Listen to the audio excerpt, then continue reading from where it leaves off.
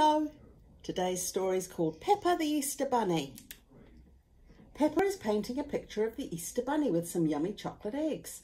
Let's have a surprise Easter egg hunt, George, she cries. We can hide eggs in the garden and then our friends can come and look for them. Yippee, said George.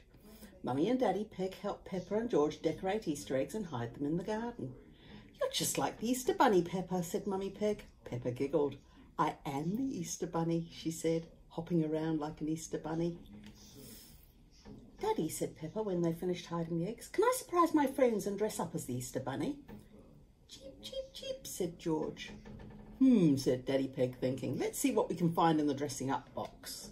In no time, Peppa was dressed up as the Easter Bunny and George was dressed up as a little chick.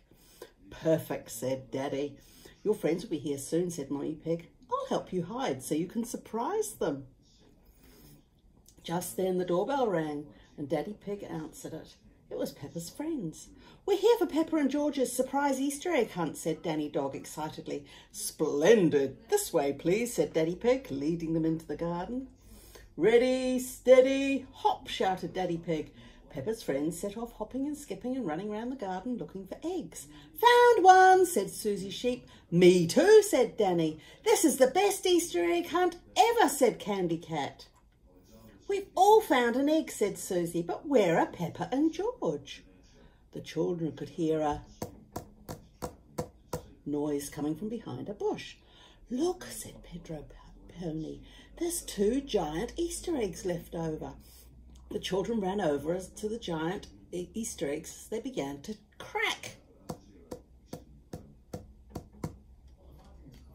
And out jumped Peppa and George. Surprise, said Peppa. Peppa the Easter Bunny, gasped the children. And George the chick.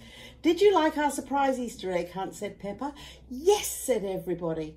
And they cheered. Hooray!